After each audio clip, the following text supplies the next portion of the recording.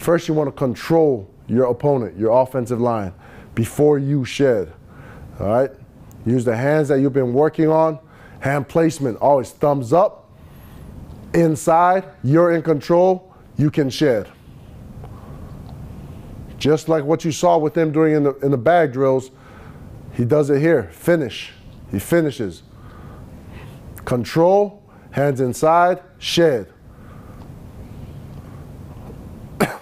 Quick feet, 1-2 step, tight hands, thumbs up, control, shed. There you go. Knowing your key, where your hand placement should be, control them, shed them.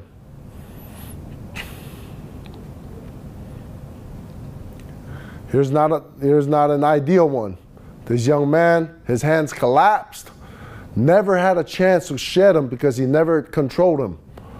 So when you're coaching this one, control them first. Hands inside, set your feet, set your base, extend it before you shed them away from your gap or your assignment.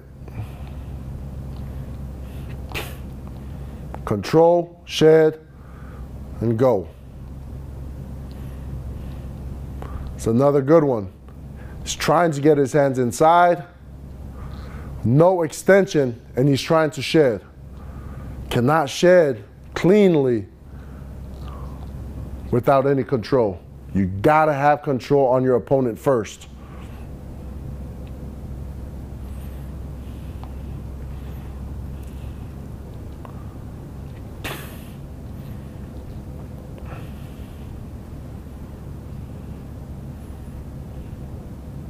Gotta shed.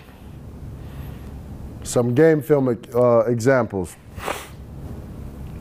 You practice it, you can always perform it.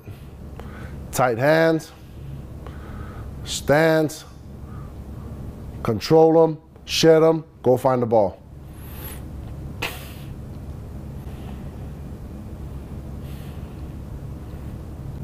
Know what your assignment is, your job. He has contained, he stays out. You always shed through your assignment, through your job. Control it, shed violently. Probably could have finished with a rip to clean it up all out, to clean it out.